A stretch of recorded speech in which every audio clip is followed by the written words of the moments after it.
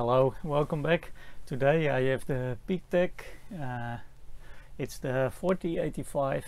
It is a signal generator and it's also a frequency counter. And the signal generator goes up to 15, 16, maybe even 17 megahertz. And the frequency counter should go up to 2.7 gigahertz. And I have now the ability to test that here with the WBSG1 that goes up to 8 gigahertz, so we can try to push this limit. I already asked for the schematic diagram at Peaktech Germany and they just sent it immediately. These guys are really nice. There is one problem with this thing. The frequency counter is not that accurate and there is no way you can adjust that. It has this little oscillator blocks, so we're gonna see if we can replace it, maybe with the proper oscillator, or maybe I just have one that is more accurate. So what I just want to show you is I'm putting now exactly 10 megahertz from my lab reference, and as you can see it is not, and I can leave it on for a bit, but it doesn't improve that much. So it is running on one of these. It's the little bit temperature compensated, I think, but it yeah, as you can see, maybe it's because it's just old, it is not that accurate anymore. So I have a few of these and just gonna see which one is most precise, but if they are all off, then I'm gonna do a different solution. I also have this one, but that probably doesn't fit, and I want to keep it as a spare for my Marconi. But I also do have these vectors,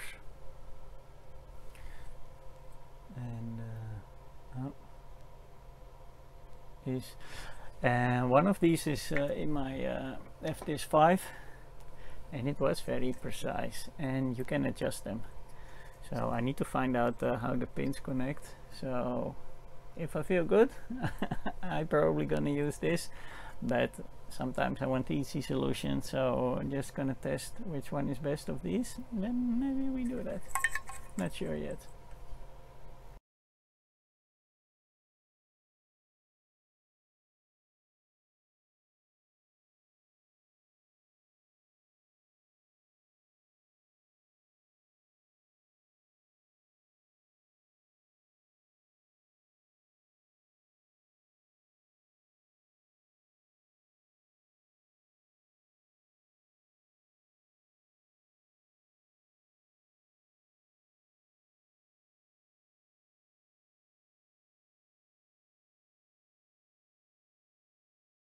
Okay, I put in a little breadboard with the oscillators, and I'm just gonna select which one is the best.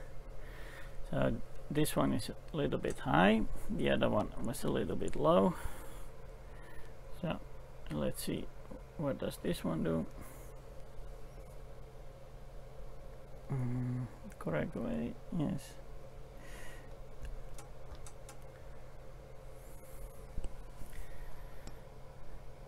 This one runs also low.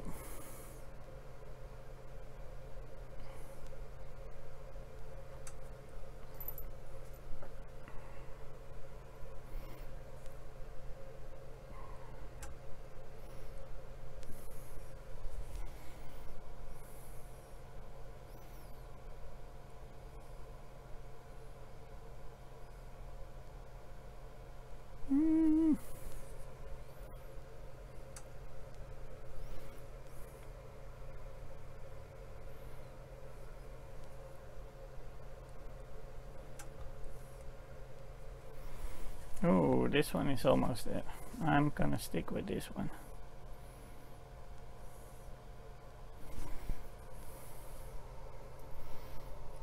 One, two, three, 6 hertz.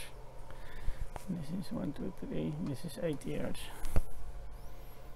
and it's heating and it's getting better. Okay, we wait for this one. Okay, I'm a little bit disappointed about these Chinese oscillators.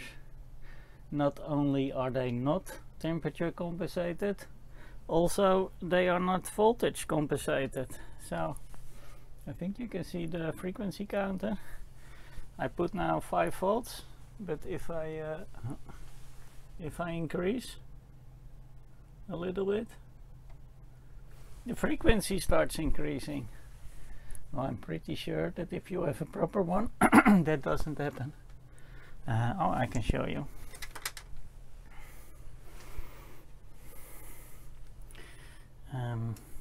Let's put in another one.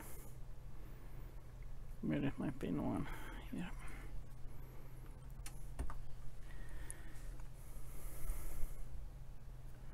This one is 20, but it is about the idea of the voltage compensation. So here, if I go a little bit up, the frequency doesn't change. Yeah, it changed now a little bit because it's heating. But even if I put my finger or not, it's stable. And if I decrease a little bit the voltage, it doesn't change. And if I put my finger, it doesn't change. That is what a proper oscillator should do. But here is this Chinese thing. Well, I think I pay 50 cents or €1, so what you expect. But I actually expected a little bit more. Because I put my finger up, it immediately starts to drop. I take my finger out and it starts to rise. But even worse, if I change a little bit the voltage, up, the frequency goes. This is well, you could use it for your advantage and maybe put a resistor in between and a pot, and then you can adjust it. So I'm not sure. I will I'm starting to think that I maybe want to put a proper Vectron in it.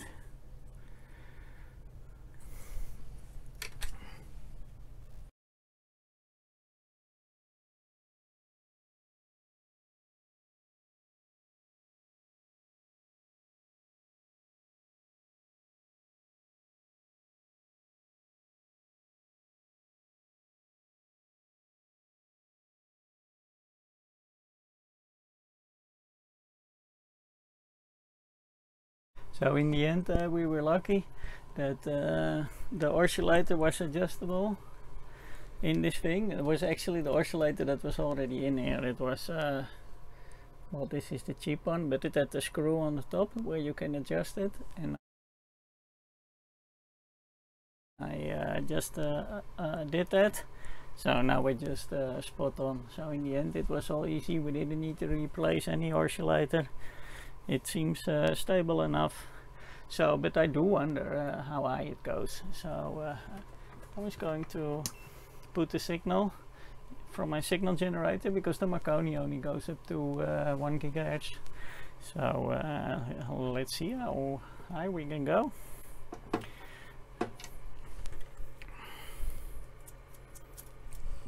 put it here. The signal generator as well is connected to my external reference. I can show you if you want. Here in the back you can see.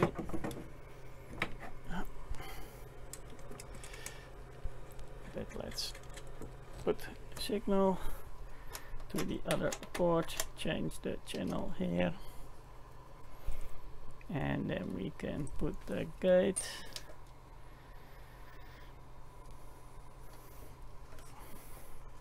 Well, that's 190, I would say. And we can put even a bit more, but let's put some more. Let's put 1190.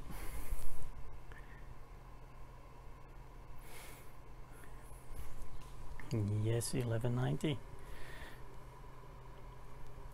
Let's put to 2 GHz.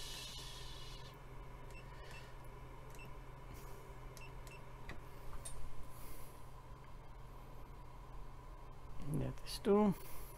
Should go to 2.7. So Let's be crazy, let's try 3. It goes up to 3 gigahertz. That's cool, and you see the oscillator is doing fine, so I'm glad I didn't make too big a changes. We just could adjust the screw, and it didn't show in the schematic, so let's see, can we do 3.1?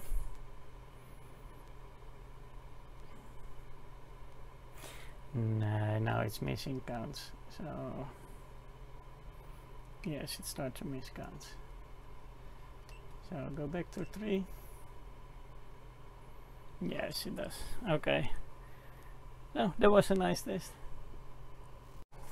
Yeah, and it's not only a frequency counter, it's also a function generator, and you just switch over with the button here, and then it starts using the frequency counter for the frequency that you are exporting. So we are now around 10K, and as you can see on the oscilloscope that we have a sine wave, we have a square, and we have a triangle.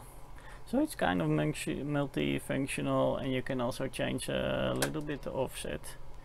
And here you can